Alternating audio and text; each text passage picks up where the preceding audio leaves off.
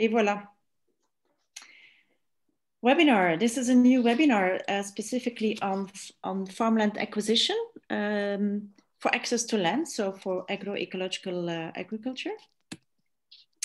And this webinar is part of an Erasmus Plus partnership in which we are trying to make a learning platform so we can learn from each other and give advice and expertise to other access to land organizations. It is Europe who is investing in us. Today, we are two partners who will be the speakers, and that is on one hand, the Landgenoten, the Landgenoten, I should say, in Dutch. We are operating in the Flemish part of Belgium, and we have by now 33 hectares supporting 10 farms. And we are planning to buy another 6 or even more hectares in 2021. The other partner who will explain their ways of working is Kulturland, and Thomas will explain later who they are and how they work. Dolce, is there anything you would like to share with us? Do you already have an idea of an organization or a region? I heard you saying Catalonia. Yeah, so I am Catalan, originally from Lleida, for Maria to know. I don't have any background in agriculture. I mean, I just come from a farmer's family, so I've been always very close, but right now I'm working in a completely different corporate world, and I'm just thinking possibilities to maybe change the career and to go back. I've been researching a little bit about regenerative agriculture, so some sustainability practices as well. So for me, it's more just to learn. I'm here to learn as much as I can about different things, and today on how to buy farms or access land. And see if this can help me also decide a little bit in my future. Okay, great. I think you're the perfect goal public. You're yes. the kind of person that we are looking for. Great. Thank you for hosting this. So what can you expect today?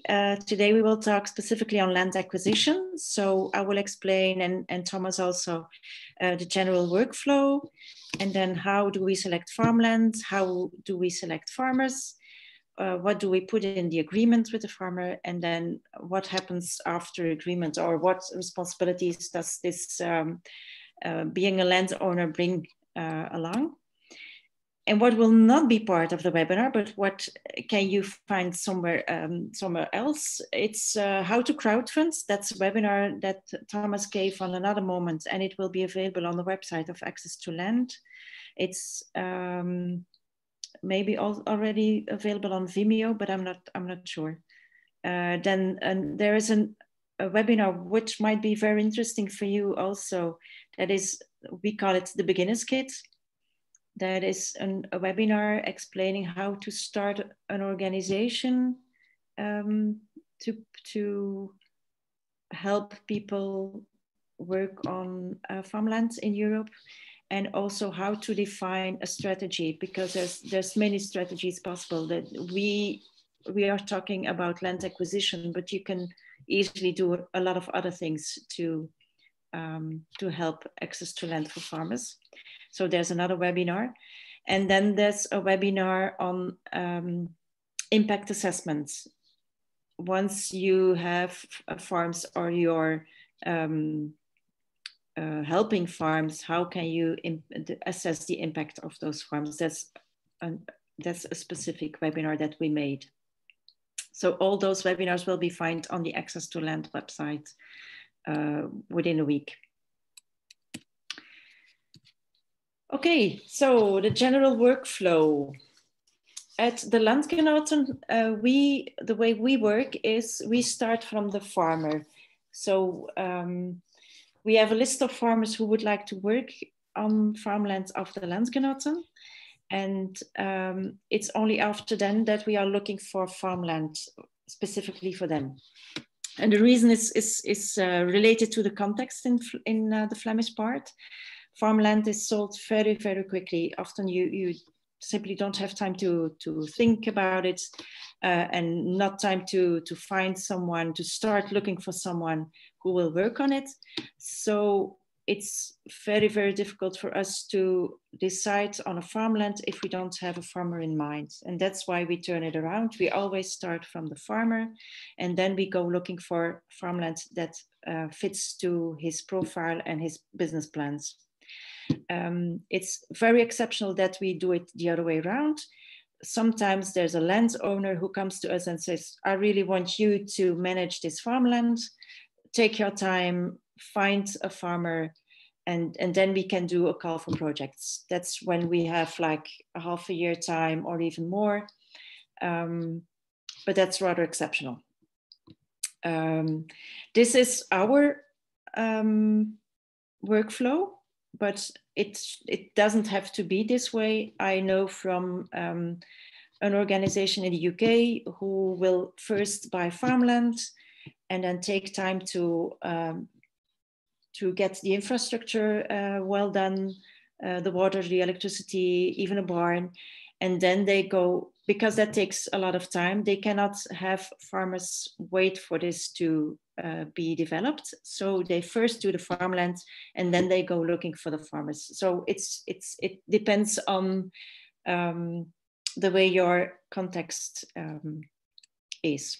And I see there are more people who joined. Welcome in this webinar. Now, how do we select the farmers? We help farmers, new farmers, as well as settled ones. And we ask them why they want to work on farmland of the Landgenoten, why they want to work with us.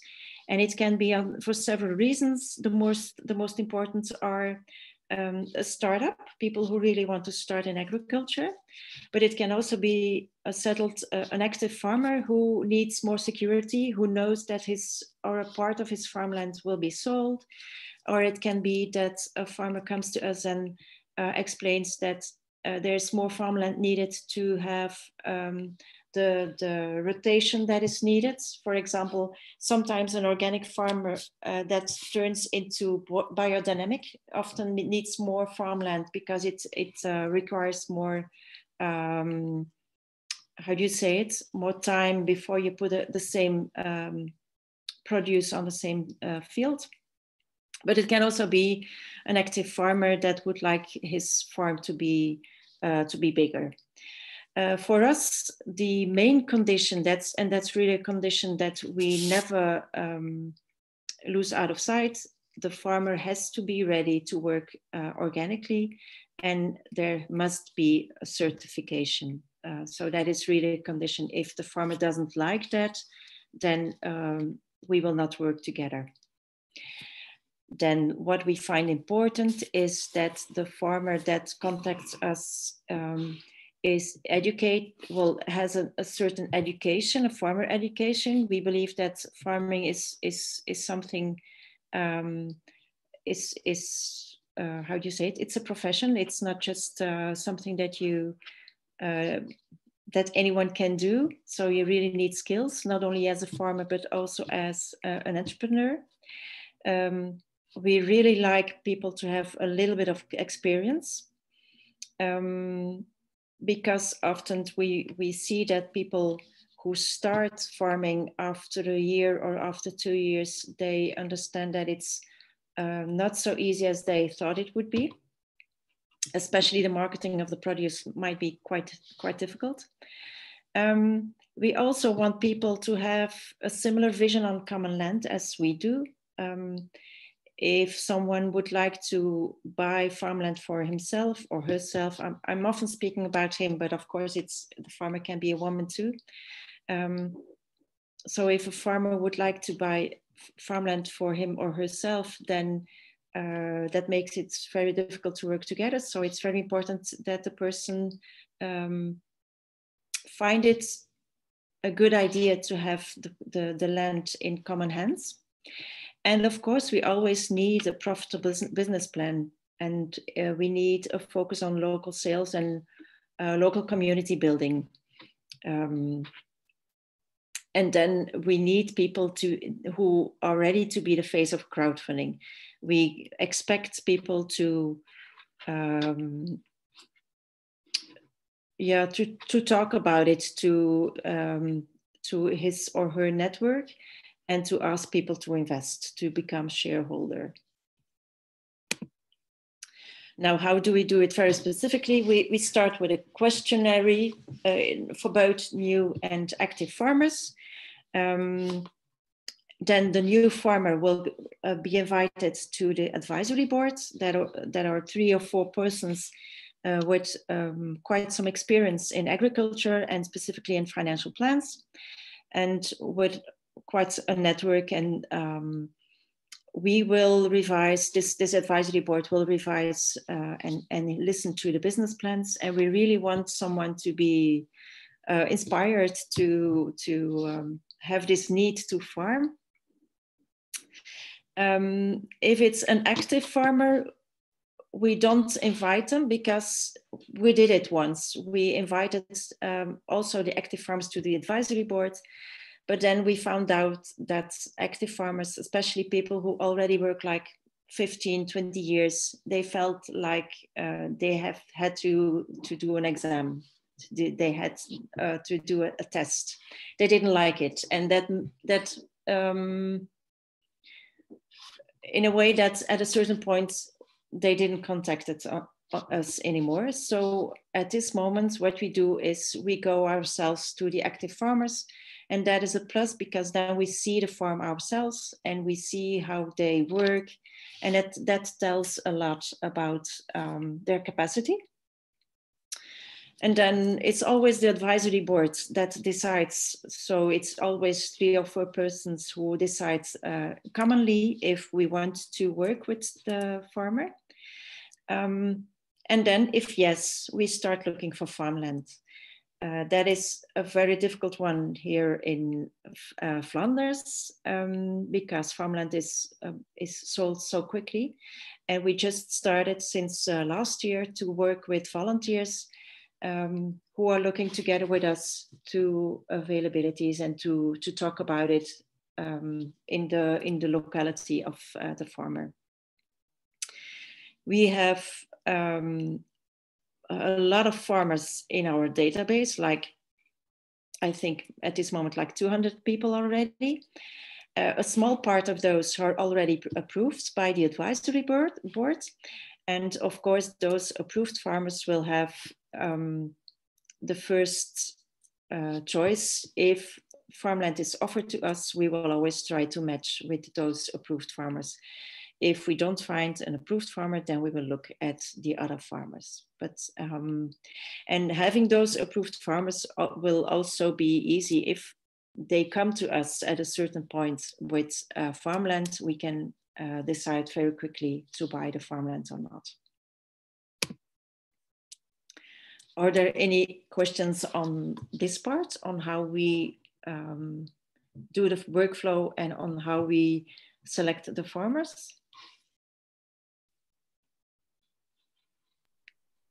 I have a question, Petra. Do you provide, you said you check also the business plan, yeah, for the farmers. Do you provide any kind of consultancy services to help them build it, or some kind of guidance? Well, we have a framework. In fact, it's an Excel sheet, and it says everything that they have to note down. So if they use it, they cannot forget anything. So it's very complete. And during the discussion with the advisory board, we also give advice. So if we see that people underestimate certain costs or overestimate certain incomes, or think that they will be able to sell their produce to a certain party that we know that won't be able, then we really give advice on those points.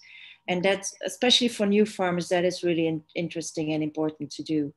That is less important for the active farmers. For the active farmers, we are rather confident that if they already are managing a farm for several years, then we are confident that they will be able to do it. And is this guidance and this Excel sheet available for everyone, let's say, or it's just for the people who applies for these farms? We only send it out to people who apply for Okay. a place for the farmlands on the Landgenoten. Yeah. Okay, thank you. Any other questions? Then I will continue with the farmland selection. For us, this might seem funny. Our minimum is 1 hectare. And I suppose in certain countries like France, you don't do anything with 1 hectare. But Flanders has always been very known for a rather intensive use of farmland. Intensive even if it's organic. So especially the vegetables, for vegetables, we use farmland very, intensively. 1 hectare for us, we know that it's enough to have a start. It will not be enough to have room enough for rotation, for enough, how do you say it, to have farmland left in, how do you say it? I don't know the word. Land rotation, no? Simply. Sorry? Purely land rotation, no? Yeah, you have land rotation, and you cannot continue to put vegetables on a farmland. At a certain point, you need a produce that brings some, like leguminose. You have to bring a produce. Crop rotation. Sorry? Crop rotation. Yeah, well, and you see what I mean. So 1 hectare is enough to start for having a business, but it's not enough to have a fine rotation. So we are ready to start with 1 hectare with the idea of having this farm to make it bigger with another hectare. So 2 hectares for 1 person, that works. And of course, the farmland should always be free of lease. And that is in Belgium, at least, a very tricky one, because lease contracts can be, they don't have to be written. They can be just oral. So if a farmer pretends that he has a lease, and he works on the farmland, and he gives something to the owner, then the judge can say, yes, this farmer has a lease on this farmland. So it's a very, very tricky one. Then if those 2 conditions are filled, then we go, we also check if the farmland is suitable for the specific plan of the farmer. Sometimes farmers are so eager to start that they bring up pieces of farmland that just do not fit with their plans. Then price, of course, is an important one. If it's too expensive, we won't do it. And another thing that is important for us to look at is if the first farmer stops, will it still be interesting for another farmer? And recently we had a project where the farmers are working already on 5 hectares and they wanted another hectare. But this new piece of land is very bad access. It's not well accessible. So for us, it's not interesting at the moment. When the first farmer says, no, I'm not interested anymore, there's no way we can make it work for another one. We always do a desktop analysis because we need to know which laws are applicable on the piece of farmlands, and we need to see if there are any restrictions. There is farmlands that you can only use for pasture. There is farmland where you cannot put anything of tunnels. So we need to be sure what is possible on the farmland, and of course this depends on the local context. And we also always go looking to the farmland. We never buy a farmland without having seen it, even if the farmer is convinced that it's the perfect land, and even if the farmer says, yes, I have seen it. And that's a good thing. We have 3 or 4 persons ready in all Flanders to go on the spot and look at the quality of the soil, to look at the access, to look at other inconvenience. Then if we decide that the farmland is interesting enough and it fits the needs of the farmer, then we go negotiating on the price. And then afterwards we pass on to the notary.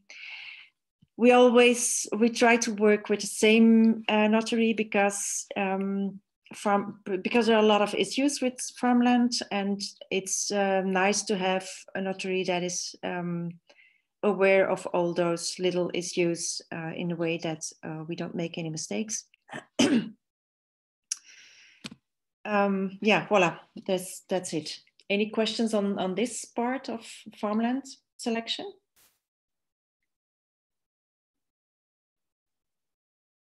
Then I can continue. So we then have a farmer, we have a farmland. Then we make an agreement, and all the things that you put in are, again, depending on the laws and the local context. In fact, we in Belgium, we cannot, if we follow the rules of the lease contracts, the agricultural lease, we cannot demand that it will be organic. That's a very strange thing. So what we do is we make another type of contract, and we say that the farmer has the right to work on the farmland as long as he works organic. We offer the price of the official career-long lease, and we think that the farmer needs to be autonomous, so he or she can decide on everything: type of production, type of sales, whether he or she will process a part of the produce, the partners or other workers. So the only condition is organic for our side, and that is the only condition on which we can cancel the agreement. And so we think it's very important to have a career-long lease for the farmer, because that will make sure that he or she will invest a lot in the soil fertility and in the environment. So that's important for us. And then after the agreement, this is quite new for us. We are busy since 6 years, and we have been focused on developing our organization and having a way of working that is set to point. What we would like to do from now on is bring more news about our farmers, news from our farmers to our shareholders and other people who are following us.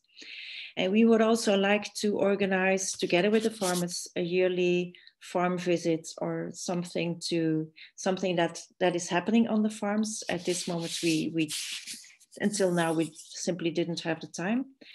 And we are also thinking of giving those farmers other ways, support in other ways. We're not sure yet about how this will be, but those are things that we are thinking of. Things that would be possible is also assessing the impact together with volunteers eventually, or demonstrating certain techniques, so in a way that we are sure that they are working ecological on the farmland.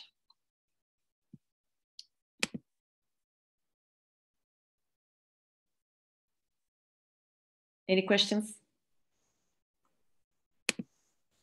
And then responsibilities as the owner, of course, as an owner, you have to find the money, or you have to manage the money. We work with shareholders' monies. We work with gifts. We also work with loans. So that brings a certain responsibility. Of course, if you have farmland, you also have to pay taxes, or at least in Belgium, that's the way it works. As we are a cooperative, we are responsible for accurate accountancy and for reporting about it, and during a yearly shareholders meeting. Then something that we already had to do, if a farmer quits, if a farmer quits, of course, you have to find a new farmer. Once we had a project where after the crowdfunding, that was really sad for the farmer. It was a new starter, and the crowdfunding was such a burden for this person that as soon as the farmland was paid, this person couldn't bear the responsibility anymore, and he quit it. So we needed to find very quickly another person, because otherwise the farmland is being, it's not being cared for.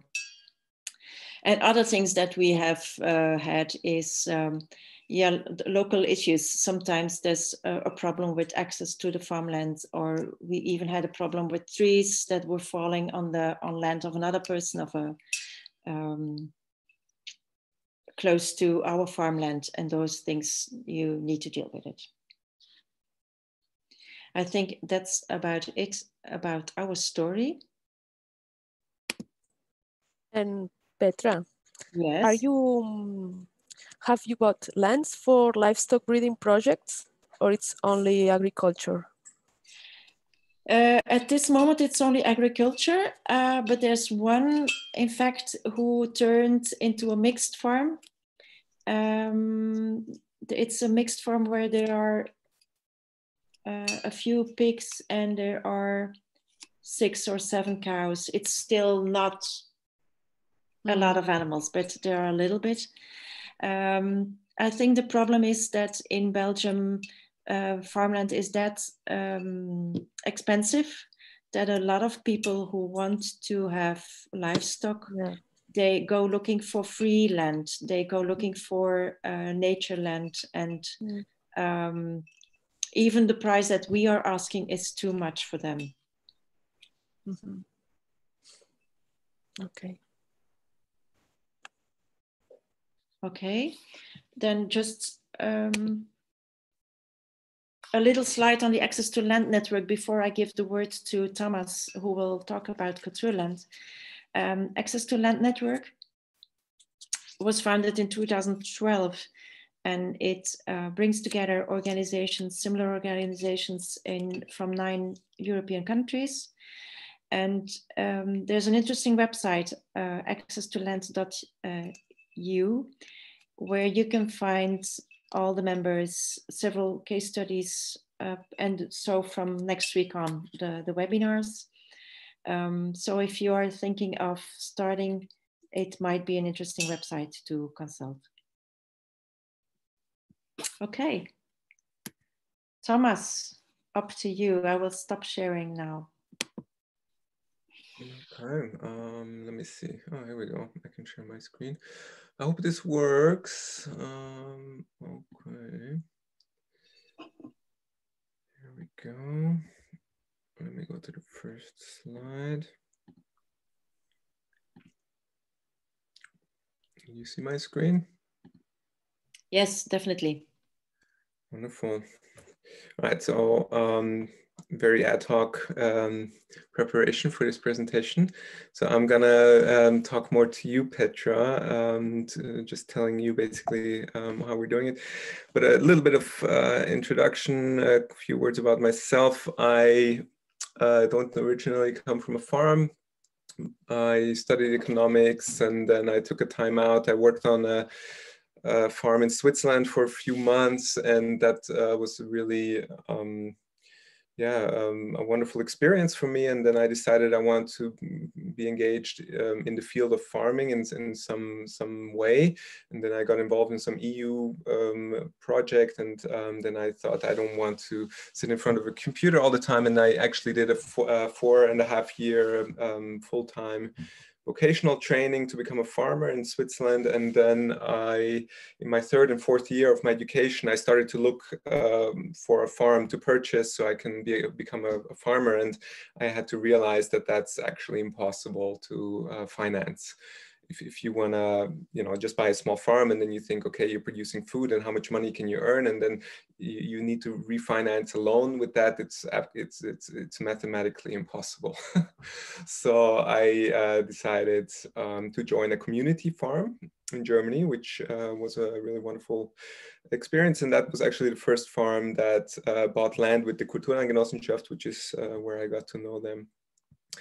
Okay, so just a few points to cover, a little bit of background, and then I'll dig right into the nitty-gritty of how we buy land.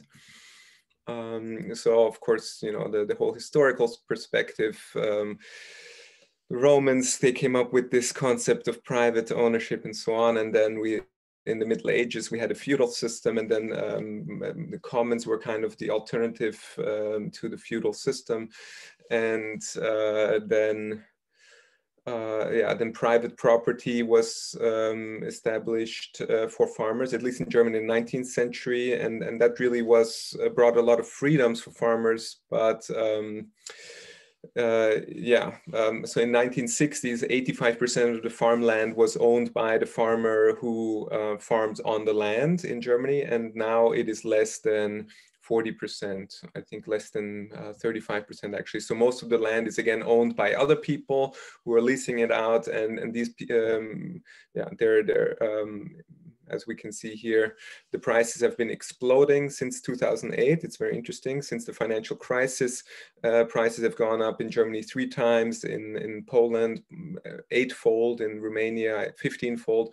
So farmers can't really buy land anymore. So it's all investment capital going into land. And so this is why we need Kulturland to help out here, to help farmers to secure land. And we want to secure it as a kind of a new commons. So this is a very rough sketch of how it works. So a farm, usually the way it works is that a farm comes to us, and they have been farming on this land maybe for many, many years. And then the owner of the land, maybe they die, and then somebody inherits this land, and they just want to sell the land. They have no more connection to this land. And then the farm, who maybe has been working this land for 10 years, 20 years, or even 50 years, they're faced with this situation where they have to buy the land or they're going to lose it. And they can't afford it. So these are typically the farms that call us for help. And so we look at the farm, and if it's a good fit, then we decide we buy the land. And we have a couple of criteria. And the first one is that the farm operates organically. The second is that the land that we purchase, 10% of the land has to be put aside for natural conservation. And what's really important is that the farm is regionally integrated, so that they have a social, they're socially integrated, either they're doing a CSA or direct marketing, or they're somehow connected to their local community in some other way, like working with schools or so on. Because if they don't have, if it's just a farmer producing, very good organic milk, and he's sending that to the dairy, and there's no connection to any customers or people, then it's going to be really hard to raise money. So we only work with farms that have a social circle. So and then if we decide we're going to buy the land together, then the farm has this land basically forever. They have a perpetual use right, and it can't be taken away from them, basically. So that's the short story. I'll get into the nitty-gritty. later. So basically what we are saying is that, well, you know, citizens, people, anyone, you know, everyone in the world needs land, you know, to sustain themselves, on average 2,000 square meters of farmland. And so we're saying, well, you know, how about we all take responsibility of our 2,000 square meters, which is equivalent to, in Germany, about 6,000 euros. So if you think about it, you know, that sounds like a lot of money, but if you think that that's the land you need for a whole lifetime, then 6,000 euros is, again, not that much, you know? Yeah. So we ask people to buy shares with us. So this is the farm I mentioned before. That's the farm that I worked on. This is the first farm that Kulturland-Genossenschaft bought land with. They were in a classical situation. They've been leasing this farm for a number of years. They've been doing wonderful community-supported farming there. And then the owner died and the children wanted to sell, and they just wanted to have a market price. And it was almost €1 million. They couldn't pay for it. And so then that was the first time that Kulturland got involved in the land purchase. It was something like 13 hectares or something like that, plus the farm and the buildings and so on. And so initially we had a lucky break. One person kind of put up the initial amount for it, but then the idea was to crowdfund, to refinance through crowdfunding. And so we did a huge campaign in 2017, end of 2017, beginning of 2018. And we actually managed to raise almost €1 million, and we completely funded this purchase, the land and the buildings. I'll get into how we deal with the buildings with the diagram later. But yeah, so this model really really worked, and so we've been continuing to do this with other farms as well. And yeah, so each farm that we buy land with, we make a nice site, website for them, a separate website where people can then sign shares specifically for this farm and so on. And with each farm, we make a little video. I'm just gonna give you a little bit of an idea. I won't show you the whole video, but it's this kind of standard video setup. Am Stadtrand von Schwäbisch Hall. Wir sind eine junge Ernteteilgemeinschaft, eine solidarische Landwirtschaft. Okay, so basically they're introducing themselves, and I can't really, I don't know how to fast forward here. So I'm not gonna show this for 5 minutes. I'm not able to. No, that was the wrong thing to happen. But anyways, okay, so this is another farm. It's the same, basically the same video for every farm. It's the same thing, you know, the drone shot, and then the farmer says where they're at and what's going on and what's happening with the land. Why do they have to buy this land, and why do they want to do this with Kulturland? Why, you know, why not some other? And they always, you know, tell their own story basically in a very short, you know, 1 minute segment, and then basically we just tell our side of the story. You know, what is Kulturland-Genossenschaft and so on, and that's basically it. It's just, you know, nice pictures and just giving the basic facts about what's going on, and then some nice music and so on, and then everyone's happy. And it works really well. I mean, people love to see videos, and it gets shared and viewed quite a lot actually. Oh, here we go. We're back. Okay, so we've bought land with 22 farms now, and we're growing quite quickly. Actually, we grew 60% last year, and this year we are probably gonna double in size. Actually, there's a lot of demand. We're currently actively talking to more than 30 farms, and there's currently 10 land purchases being processed. Okay, so what kind of farms are we working with? So usually we're only buying, we're always reacting. We're never looking for land to buy or whatever.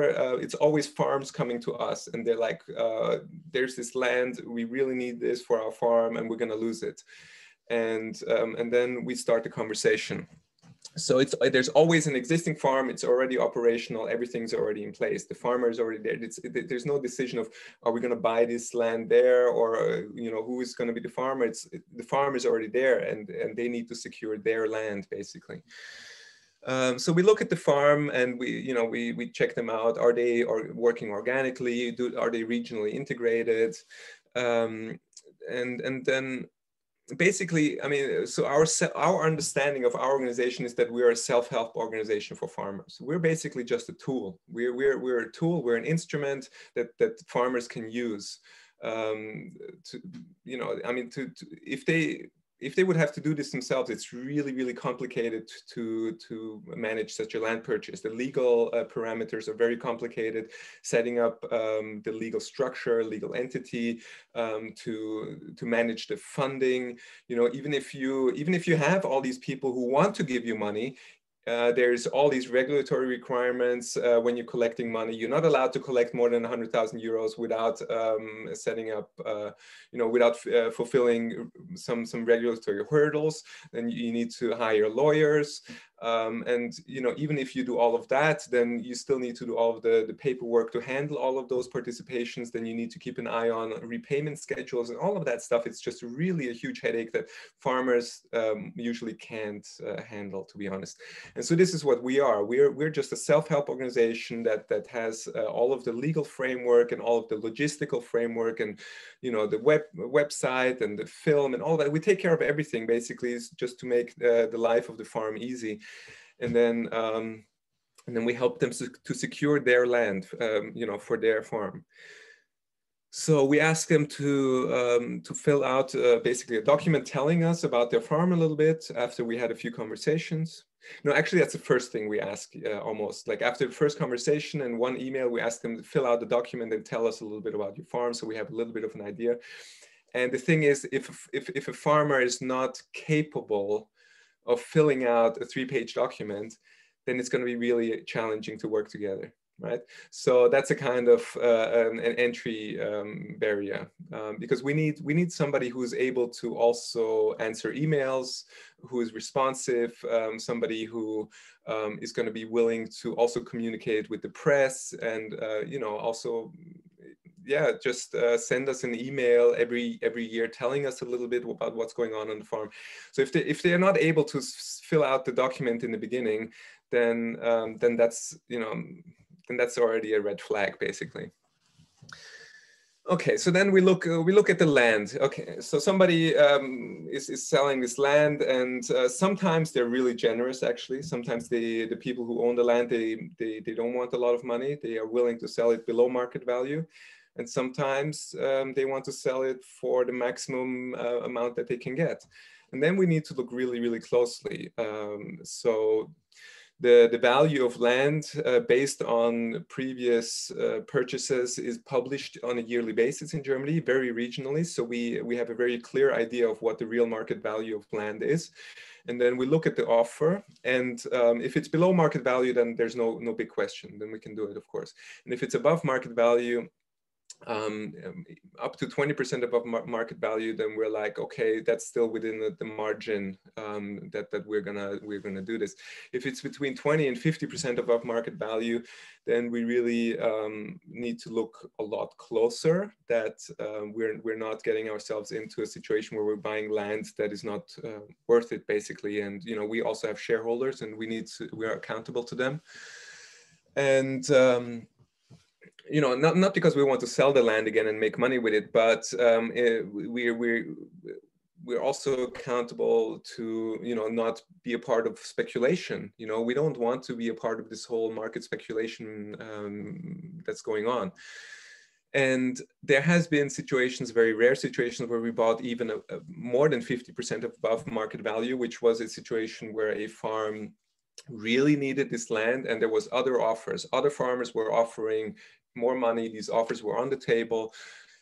So obviously this land was very much in demand. So sometimes there's other criteria in place that cannot be assessed just from the objective market value assessment.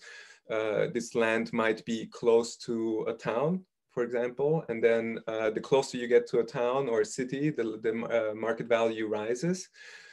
Then there's some other factors like soil fertility, the inclination of the land, and so on, which gives some some difference as to, even within a small geographic area, there can be some quite significant differences in land value. But if we go more than 50% above market value, then we change this requirement here, which is before we buy land with a farm.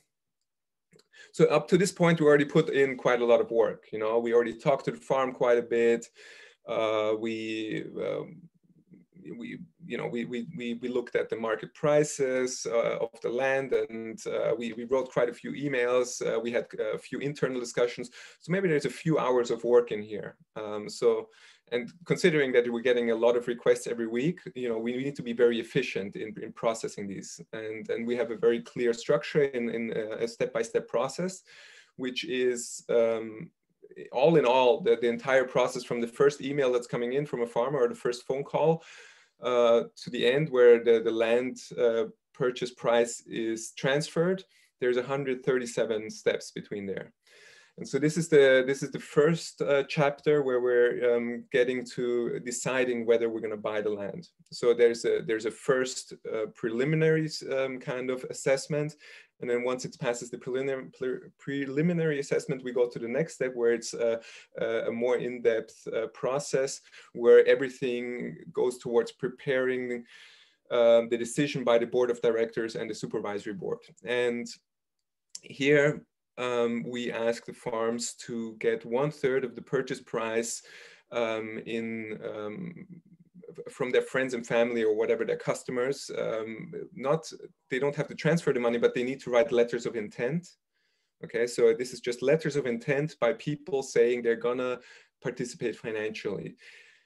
And if we have 1/3 of the purchase price, and this is also a kind of another hurdle. If the farmer or the farmers or the people on that farm, they are not feeling comfortable enough to talk to people that they need money, then this doesn't work. We need to know that they're going to be comfortable talking to people that they need money, and we need to know that there really are people who are going to participate in this. So once all of this is done, then we proceed to a memorandum of understanding between the farmer and us, and between the owner of the land and us, where all of the terms are clear, but this is not a purchase contract yet. Then we go to the actual decision-making process on our end. It's always one person in charge of a farm. So we are 4 people who are working on these farm purchase or these farm requests. And up to this point, it's always one person kind of in contact with the farm and clearing all of these steps. And once all of that is done, the memorandum of understanding stands. Then we still need the approval of the board of directors and the agreement of the supervisory board. So when we put together a decision-making document where the official approval is given by our board of directors and supervisory board only has to give its okay for purchases above 200,000 euros. For smaller purchases, then it's just the board of directors. So, and once all of that is done, then we're setting up a new legal entity. So we actually set up a new legal entity with each farm, which is a very special constellation. And the reason is that we don't want to be the owners of the land, but rather we are the partners of the farm, and we set up a legal entity together where the farmers are involved in this legal entity and we are involved. And then after the legal entity is set up, the farmers, the people on the farm, they are actually the executive party of this legal entity, and they're actually going to be the ones signing the purchasing contract. So then the notarized purchase is then done, and then after that is done, then we transfer the purchase price, right? So we usually pre-fund these purchases and then crowd-fund it afterwards. Okay, and then this is something new. So everything I told you is basically what we did until 2019. And then last year we had several requests, or actually even before, but we never wanted to do it. And then last year we did it. Farmers coming to us who say they want to retire, they want to hand over the farm, and they want to give it to us to place it in good hands, basically. And we should look for new farmers. And this was, we always said we are never going to do that. We're never going to buy land where it's not being farmed actively by somebody. But then we saw, well, there's actually a huge need for this because these farmers, you know, they're old, they want to retire, and this farm is going to be lost otherwise. So we decided, okay, we're going to do this, and we take over an entire farm, let's say a 60-hectare farm with the buildings and everything on there. And we take a risk, kind of, you know, we buy the whole thing, and then we look for people. So we announced this in all of the different forums that you know, people who are looking for farms might be checking out. We put together a whole document about this farm, you know, all of the parameters of you know, the land and the kind of, you know, the agreement that would be under which they would be taking over this farm and so on. And then, you know, we get applications by families or communities who want to take over these farms. And so far we have handled 2 of these, and one of them is already kind of successfully processed, so to say. It's an 80-hectare farm, and a family is taking over that farm, and they started working there in April. And the other farm, we haven't completed the process yet. There's quite a few promising applications, and we're right in the middle of the process of selecting the people who will be taking over that farm. So this is a little bit of a more complicated diagram explaining how all of this is legally set up. So so this is the retiring farmer, not resigned, anyways, retiring farmer. Then this is the legal entity we set up. You know, we set up a new legal entity. We put the farm into this legal entity, and this is the new farmers here, basically. You know, the people who are taking over, and this is the Kulturland cooperative, and this is our nonprofit foundation. Okay, I know this looks very complicated because it is, unfortunately. But basically, the way it works is that, as you can see here, we, the Kulturland-Genossenschaft, is a stakeholder in this legal entity, and the farmers are a stakeholder in this legal entity, which is the same for every farm, basically. And so we basically have a mutual veto right on things. So we tell them basically there's a lease agreement that says they have the land forever, and it cannot be modified.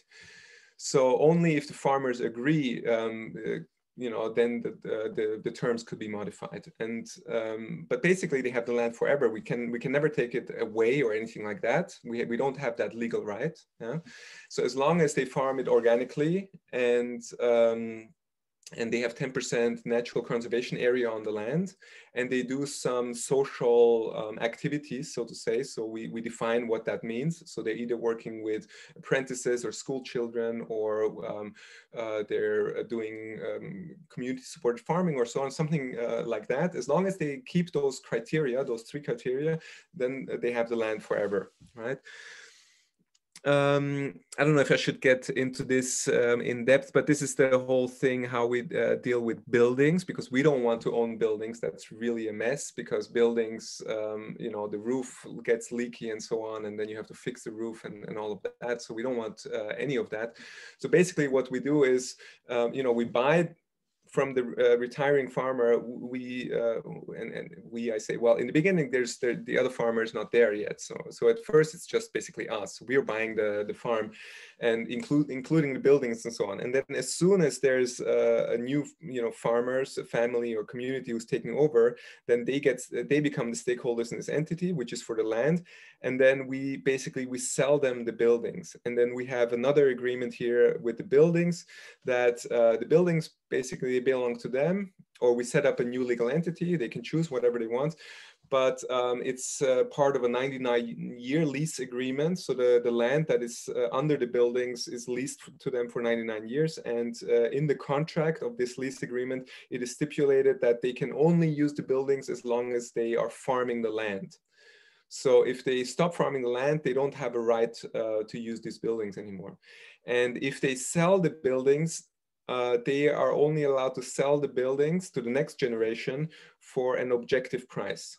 So there's going to be a person who makes these kinds of objective assessments, you know, and they will say what the price is. So they cannot speculate with the value of these buildings, which, you know, it's very important because we're giving it to them very cheap. You know, sometimes we're even giving the buildings for free. So we don't want them to then, you know, leave the farm 3 years later and sell the building for a huge profit, right? Okay, so this is our farm handover model. Okay, I didn't do this, so let me see if I can. Okay, so first so there's a farmer who wants to hand over his farm. He wants to retire, and then we decide, okay, we're going to do this. So we basically purchase the land from them for the market value, basically, even if they don't want market value, and I'll show you why. Okay, so the farmer, let's say, actually, this makes it easier. Okay, so let's look at this example first, just so you understand. Let's say the farm has 40 hectares, and at 25,000 euros per hectare, it's valued at 1 million euros. And then let's say the farmer says, well, what I want is 2,000 euros a month retirement. Then we make a calculation and so on, and this 2,000 euros per month has a value of about 600,000 euros. You know, if you calculate 2,000 per month for the next 20, 25 years, 30 years, then you get this value. So the farmer, and this has been a situation with a few farms now that we're dealing with, the two farms that we bought, and also other ones that we're going to buy. The farmers are saying they don't want the full value of the land. So, okay, so then we ask them, well, how much do you want? What do you need? And they say, okay, we need 2,000 euros a month, or maybe plus 100,000 euros or whatever, you know. And then we say, okay, and then we agree to this, and then there's value left over, right? So this is the market value, 1 million, and this the difference is 400,000 is left over. So they are donating this amount. And they're donating it to the Kulturland-Genossenschaft on the one hand, and also we have a non-profit foundation which is a part of the Genossenschaft. It's an unselbstständige Stiftung, so a non-independent, and so it's a non-independent foundation. It's a part of the Kulturland-Genossenschaft, and so they're donating this money into basically to us. Or the land, however you want to see it, they're donating a part of the value to us. And this has huge implications for us, actually. I'll get into that here. So what does the Kulturland-Genossenschaft started in 2015, and here the red, this is the loss that we're making. But let me take a step back. How are we making money? Okay, so how does the Kulturland-Genossenschaft make money? We're asking the farms to make a contribution. So we don't call it a lease because it's not a fixed amount. I'll get into that later. But rather they're paying a contribution to cover our costs. So that's one of our income streams. The second one is actually the members who are joining the Kulturland-Genossenschaft, the people who are signing shares. We ask them to pay an entry fee. The recommendation is 5%, but they can choose. Usually on average, they pay 3.5%. So last year we sold shares worth more than 1 million euros, so, and the entry fees were close to 40,000 euros. So that's covering some of our costs, and the farms are paying some. And then there's a little bit of money from research projects, EU, and so that's a little bit there. But if you count all of that income, then our expenses are actually higher than that. So we're making a loss, and as you can see here, the revenue in green, but we're still making a loss. We're making a loss 2016, loss in 2017 is even larger, and 2018 is even larger. And here we're getting a little bit worried, and we're like, well, this can't continue like this. We need to, and the thing is, here, 2018, we have like 1.5 million euros in our bank account, but in our balance sheet, we're making a loss, which looks really bad. So then we came up with this model here, right? So we're paying the farmer the fair purchase price, the market value, and then he's donating a part of that purchase price back to us. And that's the yellow here. This is the donations. And so this donation then turns our loss into a profit. And last year we got quite a lot of donation. So then we don't have any more loss, and in our balance sheet we have capital reserves of more than 600,000 euros. And so we solved our balance sheet problems basically with these donations that are being made to us. So basically you could say our revenue stream is entry fees, participation or the fees paid by the farmers, and donations in the end. This is for you, Petra.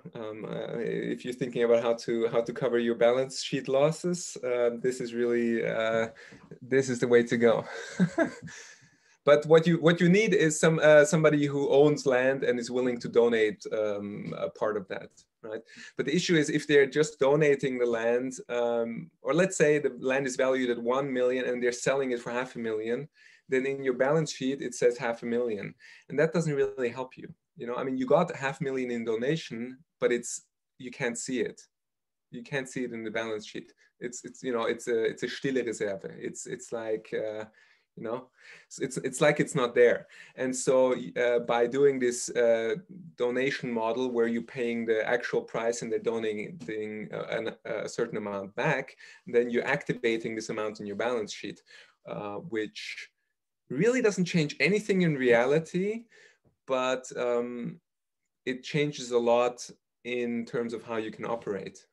It's really strange. It changed so much. I mean, end of 2008, we felt like we were being strangulated because we're making losses, and we felt really, really tight. Even though everything was going great, we're growing great, everything's going great, we really felt so tight, you know. And after we did these donation things, nothing changed, but we're all feeling at ease.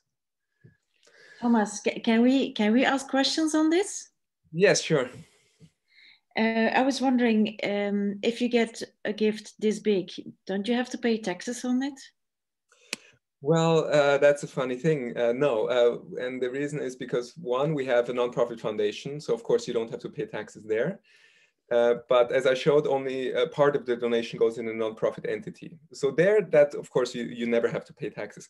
But interestingly, also the donation that goes into the Kulturland-Genossenschaft is tax exempt, because in Germany you can give a gift of up to 20,000 euros without having to pay taxes on that. And you know, here the gift is of course a lot larger, but because we're a cooperative, we are a collective of people, and the donation is divided by the people. So and because we're 900 people, we can take a lot of donation without having to pay any tax. The only tax that we might have to pay is if the purchase price is significantly higher than the book value of the farm. So let's say the farmer has the value of the land in his books for 500,000 and we're paying him 1 million, then on the 500,000 we have to pay tax. But there is a tax exemption in Germany for farmers who are retiring. So the amount of tax that has to be paid is significantly lower.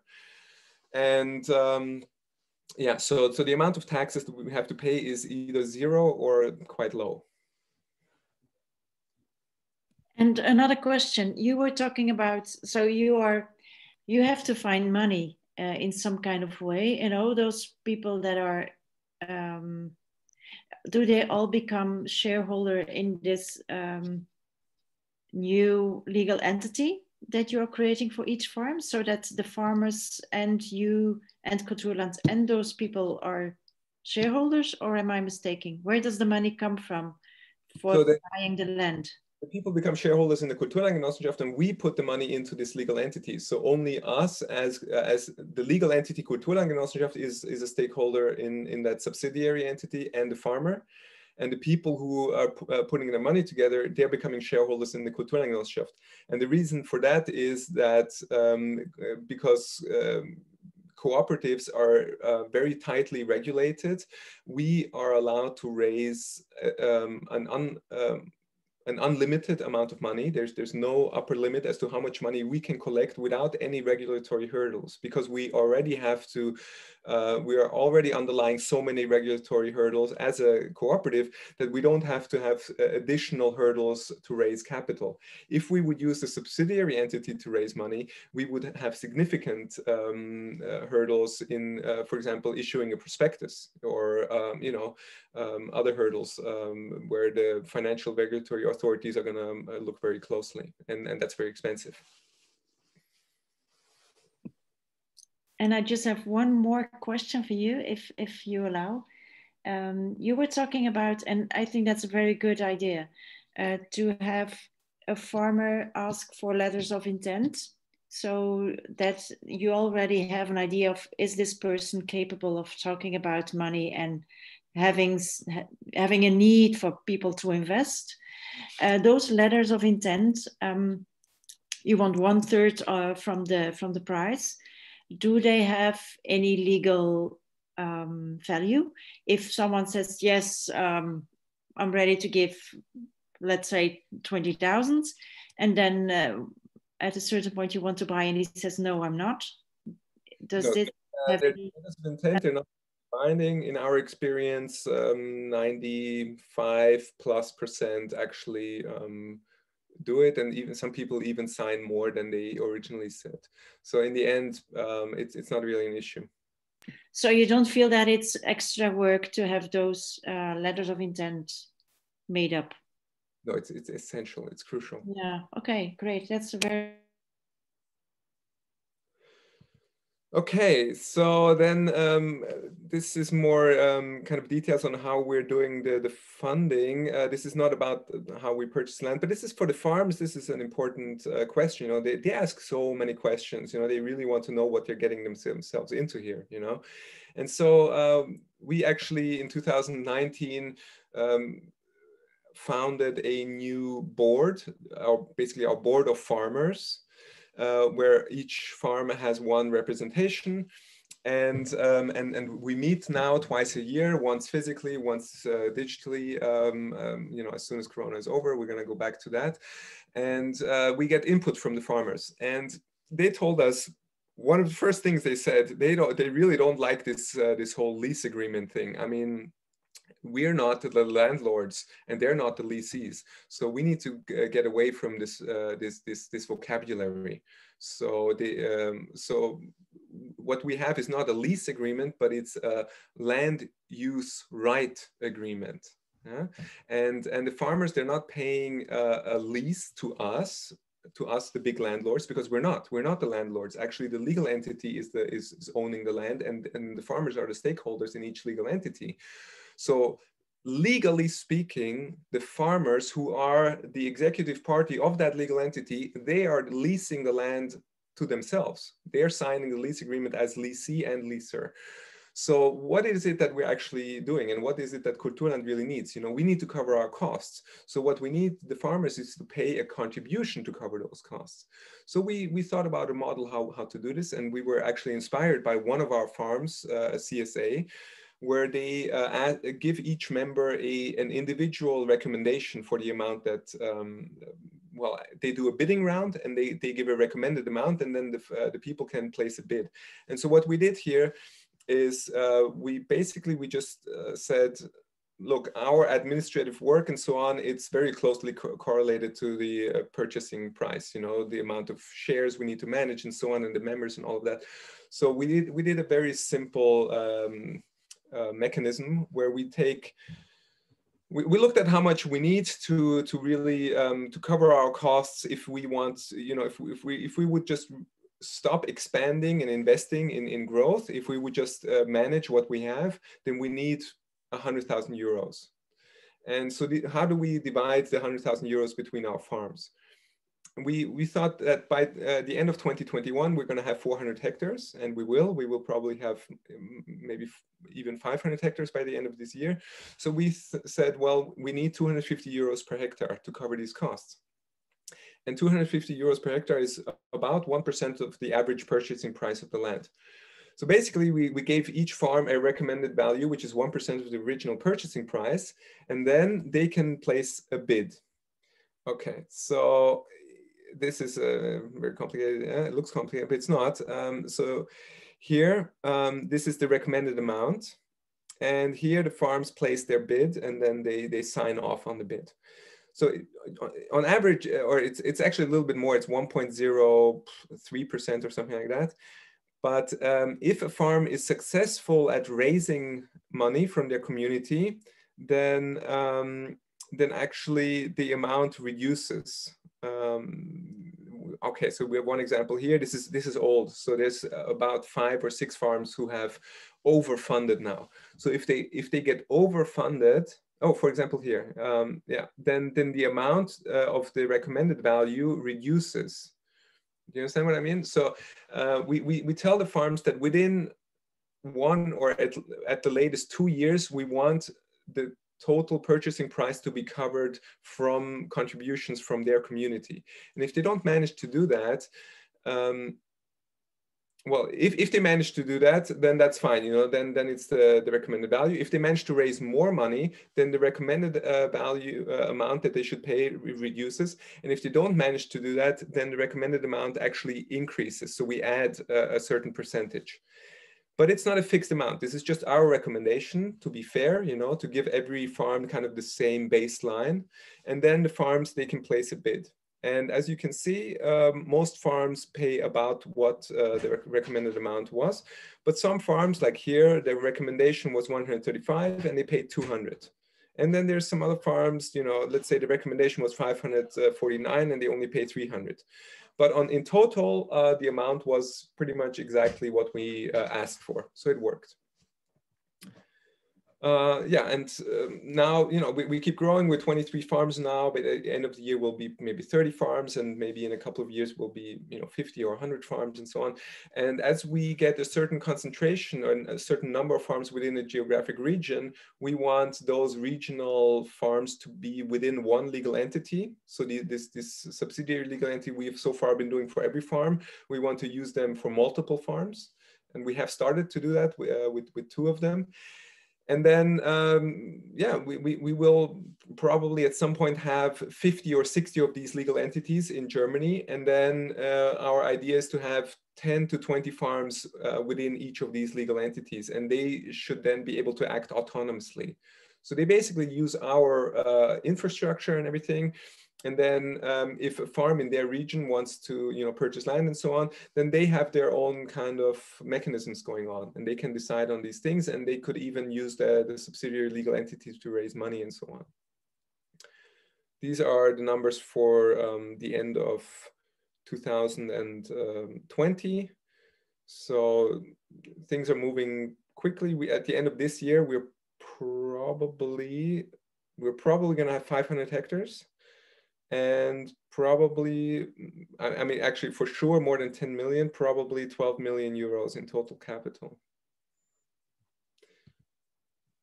Here we actually put together all of the information in English. We translated all of our website, and we are very transparent with all of our information on the website. Everything is on there, so you can have a look there. Yeah, that's pretty much it. Thank you, Thomas. Can I ask a question? Absolutely. Did you see, I saw that the numbers are growing in the Corona year, let's say. Did you see any correlation between the coronavirus and maybe people changing lifestyles or applying more to farm, or you would say this is a normal growing? I can't give you empirical data. Our fear was that because of Corona, there's going to be less people, you know, buying shares, because there was a little bit of fear of hyperinflation, and there's some talk about inflation and so on. And the thing is, we are not offering any dividends or interest on our shares. So, you know, if there is inflation, then you're losing a lot of money on your shares, right? So the whole thing. Well, so we were worried that, so I think there was a positive effect, and maybe I can't tell empirically. I think we would have grown like this also without Corona, and also, you know, we keep growing like this.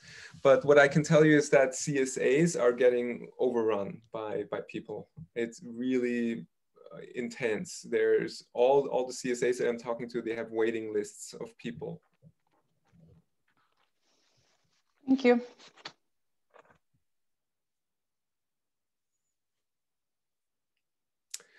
Maybe I'm going to share my screen real quick, show you, Petra. We just started, we used to work for the last 2 years with Asana as a project management tool. And then beginning of this year, we switched to ClickUp. I'm just going to show you real quick. It's mind-bending, really. It's so good. We really are able to have the whole process, of the land purchasing and the activities, everything that we're doing, the project management, all of the everything, all the tasks. It's here. Here we have all of the farms and so on, and these are the farms that we are currently in the process of deciding to buy, and these are the farms that we're currently buying with. And so we growing so quickly also means new team members, new people working for us, and then to onboard people working for us, that's also a huge task. And this really makes it so easy. Like we have a new project manager with us. So I don't know, that's a silly term, but a person who is doing the whole process of purchasing land. And she's never done any of this before, never in her life, And because we have this process where we have it all, we have these templates. So here, there's 2 layers. Okay, so let me just show you real quick here. I mean, it's just details, but it's creating. I mean, from a template, it's creating this whole thing where it from the very first step to the very last step.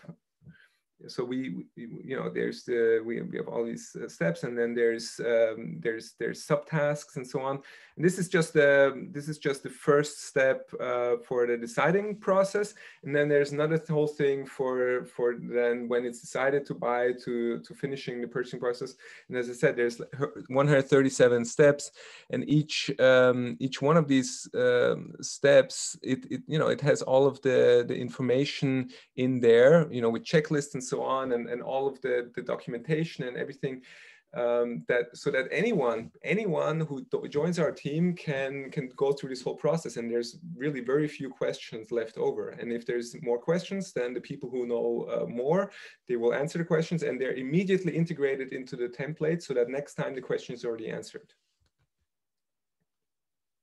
And I mean, just one thing I'm really excited about, like with these farms, there's a lot of communication also, and it's very difficult to keep an overview of, where things are at. And there's sometimes many people working with the same farm and so on.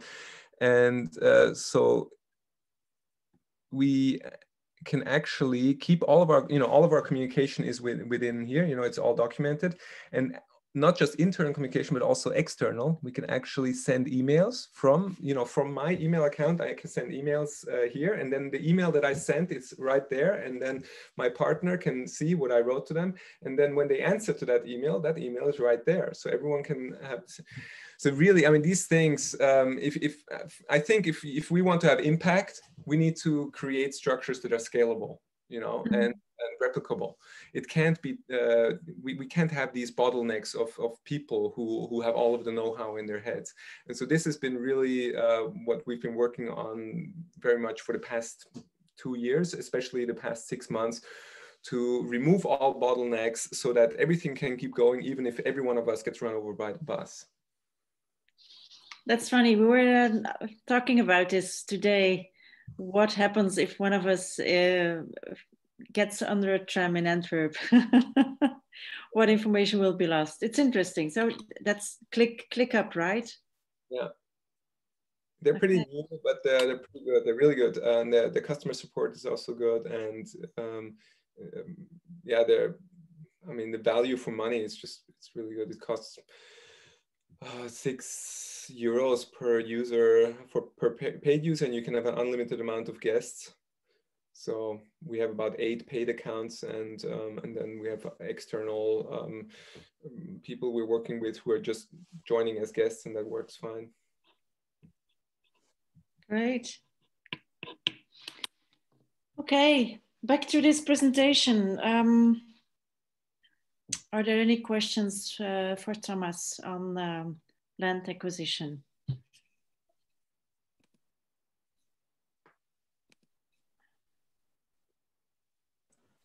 It was complicated. Yeah, I can imagine that it is complicated if everything was new. Yes. Yeah. Thomas, explain me one thing. If you get involved in more and more farm projects, will you generate sufficient funds for buying other farms in the further steps? Well, so far we have managed. But yeah, I mean, liquidity is always a problem. But interestingly, you know, we actually were looking at taking up our first bank loan late last year, and we talked to a couple of banks, and then it just so happened that we got in touch with a private person who is now giving us basically a 0% or 0.5% interest loan for 1.5 million euros. And then somebody else gives us a call and they want to give us 600,000 euros. And then somebody else gives us a call and they want to give us 300,000, whatever, you know. And so these things happen. And then on the one hand, there's farms. And on the other hand, there's people who want to actually have their money do something good. So, you know, we have both. There's a lot of people who have money and more money than they need. And they want this money to do something good here regionally.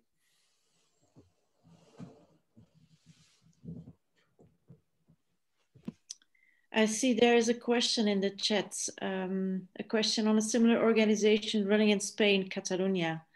Maria, would yes. you? Yeah, no, the answer is not, at least like not buying in this way. Like there are organizations as Terra Franca in Catalonia, who is matching people, retiring farmers and new farmers, and but they are renting the farms. They are not, Terra Franca is not buying a farm, but it's renting and subrenting. Yes, but at least I don't know any in Catalonia, and in Spain I don't know, but I wouldn't say so. Hang on, my doorbell is ringing.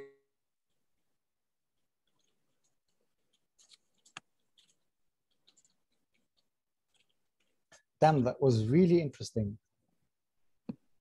Yeah, I think so too. I think it was very interesting, very dense. It's a webinar that you can look at another time. Yes, and all the details.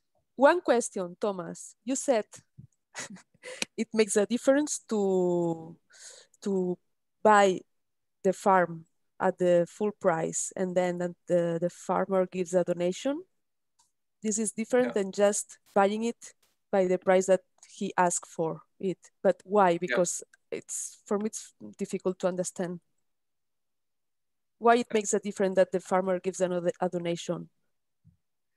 Because the value for which the farm is in our accounting, let's say easy example, let's say the land is valued 1 million objectively, market price, but the farmer only wants half.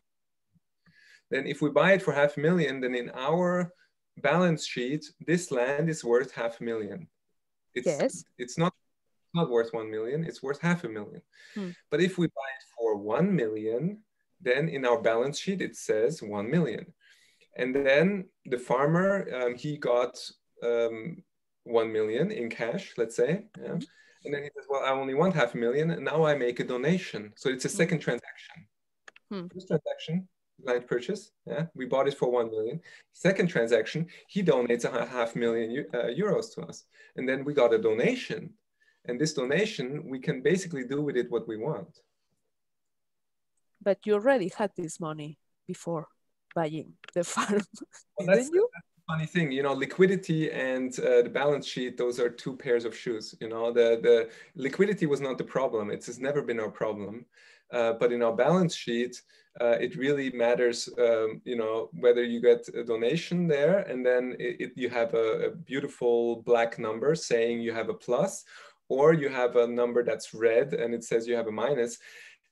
When you have a minus, then it raises a lot of questions. And even, you know, we have a supervisory organ in Germany. Each cooperative has to be a member of a supervisory organ, yeah, and they look at your balance sheet, and they told us every year, well, you know, your business model is not working, you're making a loss every year, you need to think about, you know, how I mean, you can make a loss, you could, I mean, you can keep operating, but it raises some questions, you know. I mean, how sustainable is a model? And a lot of people don't understand what we're doing here. This is so strange what we're doing. This whole thing is strange. Nobody, you know, from an economical perspective, if you studied neoliberal economics in a classical way, then nobody understands what is even happening here, you know. And then they look at our balance sheet, and it's, yeah, it just looks really bad, even though it's not bad. You know, we can have a loss and it doesn't matter. It's not bad at all. We can have a loss. It doesn't matter, but it just feels bad and it feels really tight. And then when the number is positive, then it feels easy and light and free. You know, that's the only thing, and it makes such a difference. Okay. Do Yes. do you put that promise on paper? If you pay the farmer 1 million and he will give you back the half of it as a donation? Or is it just trust? It feels strange to put it on paper. No, you can't. I mean, it would be illegal. So it has to be just trust. You know, that's, you talk about it, and the farmer says, "Yeah, I want to do it." And then if he doesn't do it, then you have to live with that. You know? Yeah. Mm-hmm. Okay, great. I think we can close. Wait, there is another question from Chris, who says that if you are, Thomas, thinking to scale your organization in other countries.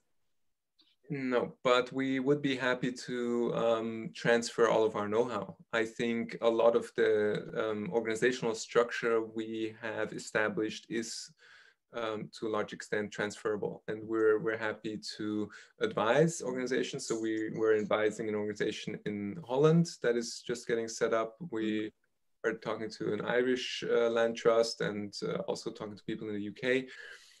I think a lot of this, in terms of our project management, our legal structure, could be set up in a similar fashion in different contexts. And also our IT, you know, we set up our own IT to manage all of this.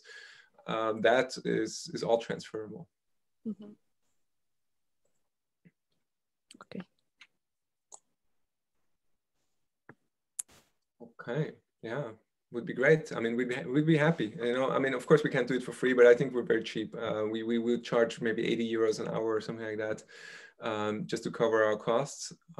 But yeah, we'd be happy to advise anyone who wants to. And yeah, if you want, if you speak German, you can come and work for us for a few months and do an internship. Okay, great. Are there still hanging questions? Or is everybody fine? Everybody fine. I think that we can close then. Thank you very much, Thomas, for sharing your knowledge here today. And thank you for the ones who were listening. Thank you for your interest. And then the webinar will be available on the website of Access to Land. So you can still look at it another time. Mm-hmm. Fantastic. Thank you. Thanks. Bye-bye. Thank you all. Bye. Thanks. Bye.